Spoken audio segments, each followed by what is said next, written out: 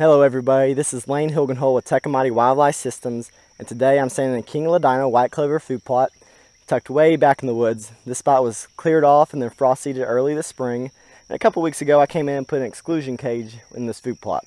That's why I'm back here today to talk to you about the importance of exclusion cages and the quality information that they can give you.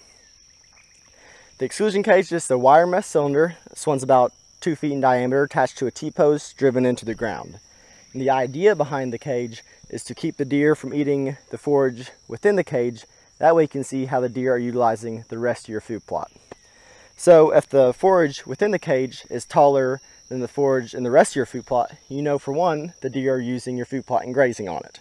And then the amount of difference in that lets you know how heavily the deer are using your food plot and if they're overgrazing it.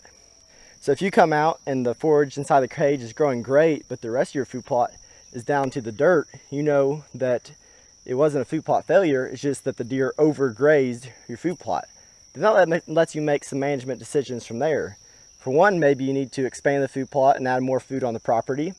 Or two, maybe you need to reduce some of the deer numbers and take more deer off the property, because when they're overgrazing a food plot, it means there's not enough quality food there on that property for the number of deer there are. So either A, add more food, or B, reduce some of those deer numbers.